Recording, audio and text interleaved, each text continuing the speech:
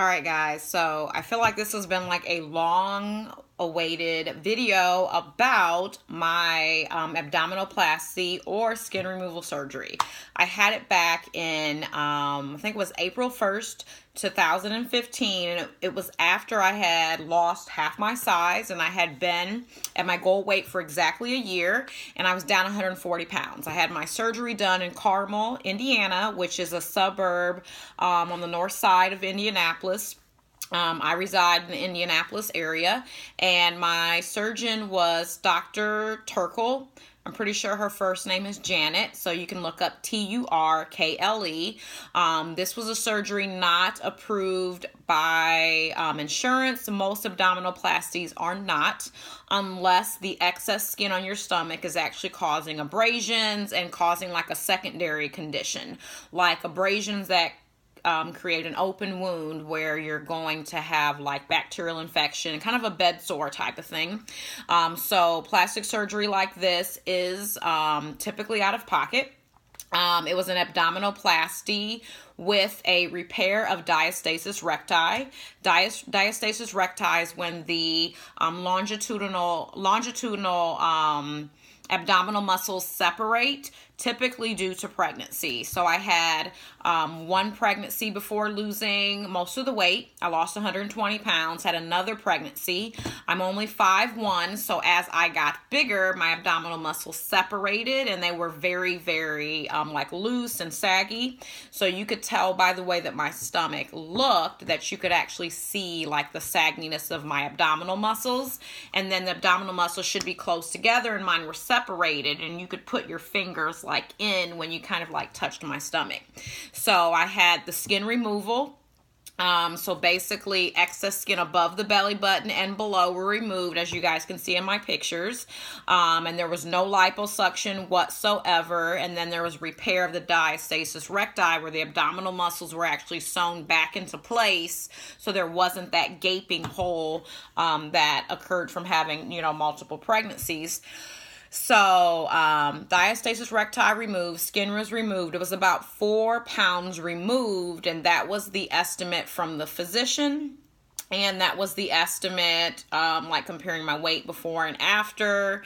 So no liposuction. So my recommendation is that you get within 10 pounds of your goal weight, your permanent healthy goal weight that you want to be at forever before having the surgery, because if you need more fat to be lost, you'll have to pay for liposuction. There's no guarantee that the fat cells that you have sucked out won't come back. Typically, if you have liposuction and you regain weight, when it comes back, it's usually not desired. It doesn't look the way that you want. It's harder to get off. And then typically you gain more fat back in the spot that you originally have it removed from. So make sure you're at goal weight. I had no liposuction done. My downtime was projected to be 3 weeks, but I needed to be off for 4 weeks. I went back to work at week number 4, and I couldn't do it. So I went home and I actually took off 5 full weeks.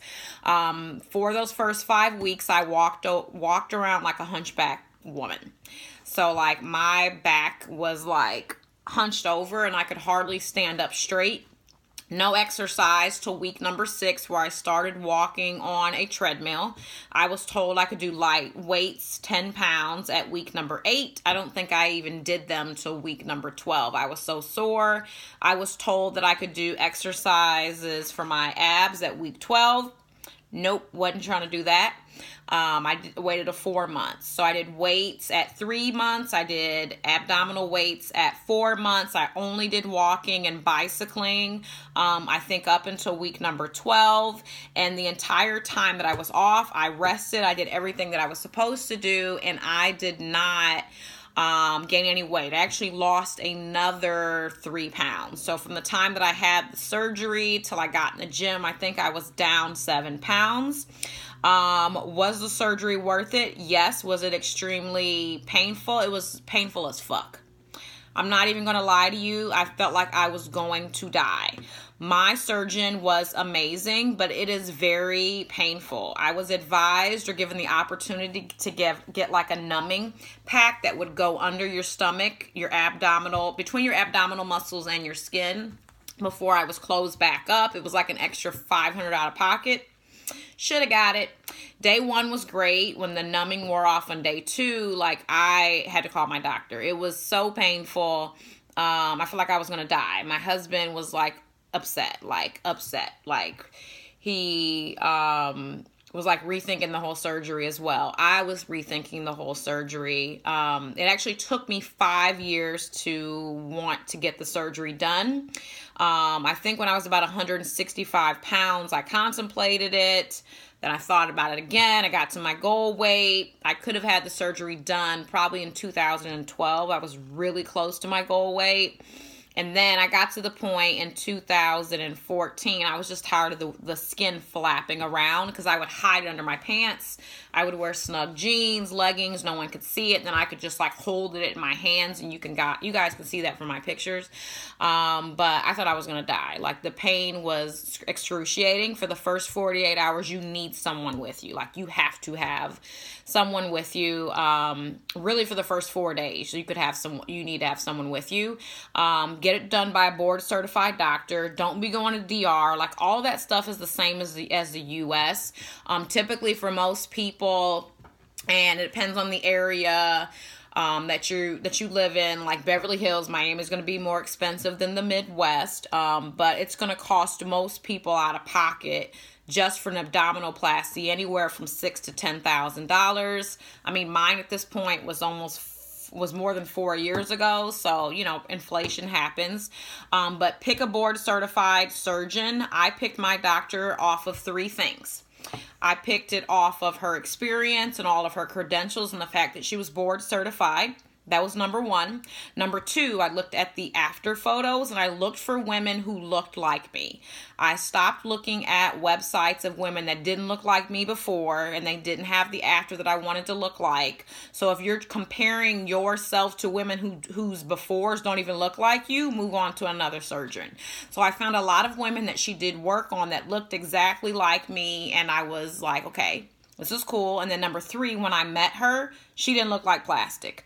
That was extremely important for me. I did not want a surgeon to work on me that looked like someone had worked on them. Like, that was a no-no. I didn't want I'm not even trying to be mean, but I didn't want a surgeon that looked like they had always been worked on. I just wanted like a real deal doctor. So those were the 3 things that were most important to me. So my checkups were like, I think it was like 1 week, then 2 weeks, then 6 weeks, then 8, and then it was like 3 months and 4 months and whatever. A lot of the care on my wounds were some like a stem cell serum that only her office sold to patients that she had serviced. So you can't get this on any website. You can only get it from her. And then I wore like my pressure garments and waist trainers for the first 4 months. There was tons of swelling. But I took care of my scar every day, twice a day, like clockwork. And then after I ran out of the serum, which I did use for 6 months, I kept buying it, that I would just use like cocoa butter. I heard Mederma works well, but what she had was, something that was like the highest quality out there, so I chose to use that. I loved the surgery. You can hardly see my scar because it runs right on my bikini line, so most people are like, I can't even see it at all. It runs from like hip to hip, so it doesn't go around my back. But I am thrilled that I got the surgery. I'm blessed that I had enough time off to be able to take the 5 weeks off that I needed. A lot of surgeons will tell you can go back at week 2 to 4, but I'm telling you, it was painful. I could hardly sit. It was just really, really hard to be able to stand and walk around and stuff like that. So I would say if you're planning on having the surgery, make sure you have 4 weeks off. But those are the most common questions that people ask me. So if you guys have additional questions that I have not covered in this video, let me know. I will answer everything that you guys, have to ask or want to know. But I'm hoping this was so helpful.